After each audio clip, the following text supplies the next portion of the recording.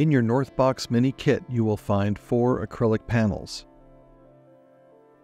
a power cable with an integrated switch, a strain relief, a 5-fan hub, some cable ties, a 12-volt cigarette lighter car adapter, and a 12-volt power supply in the little box.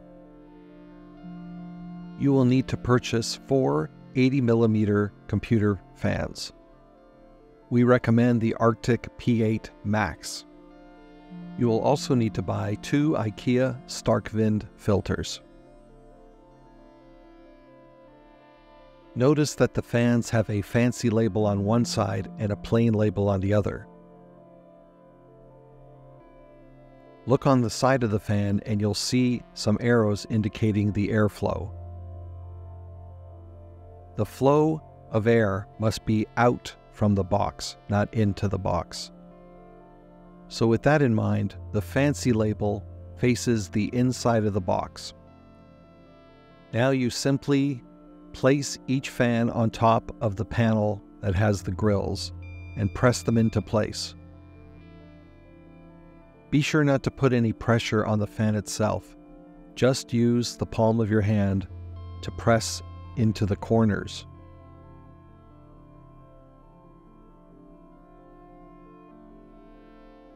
Now take the bottom panel and attach the side panels.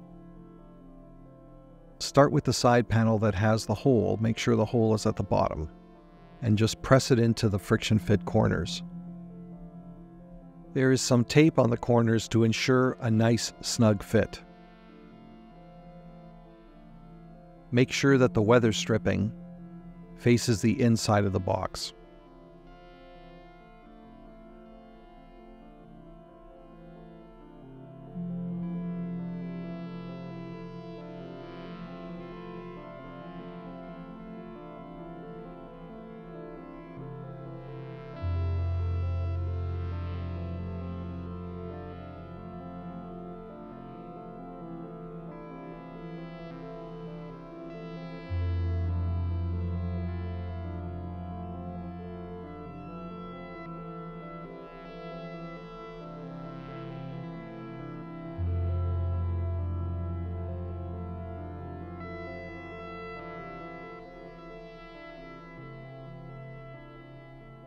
Take the power cable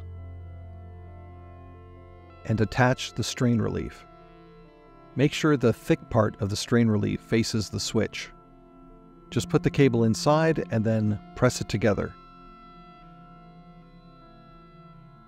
Then insert one cable at a time through the hole and press fit the strain relief.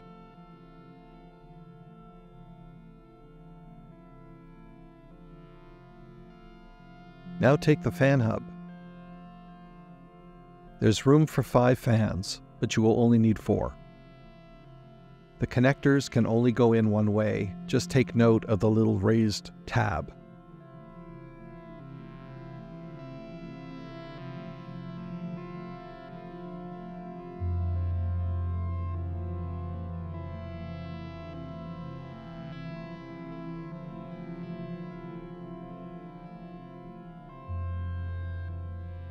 Now peel off the backing paper, exposing the adhesive. And just press it down to the bottom of the system.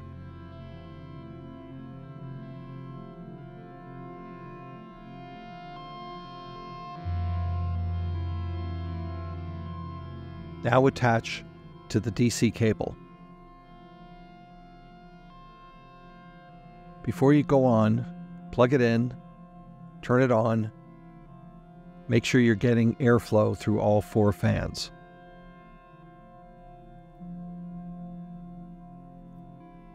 Now use the cable ties to secure all the cables together so they don't fall into the fans.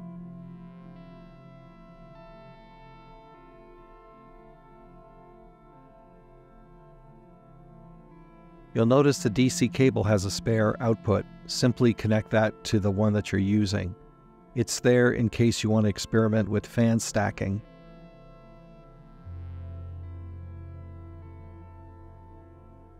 Now just trim the ends of the cable ties, making it nice and neat.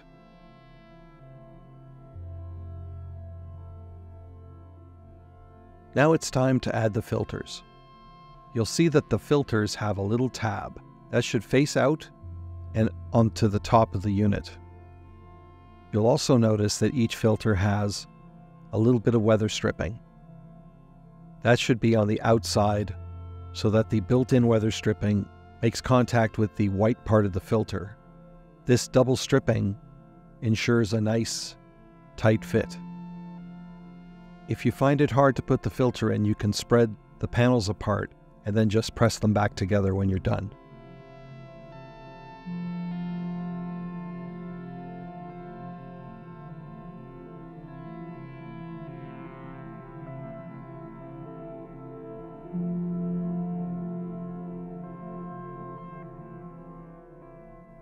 Once you've got both of them in, just turn it on and you've got a working machine.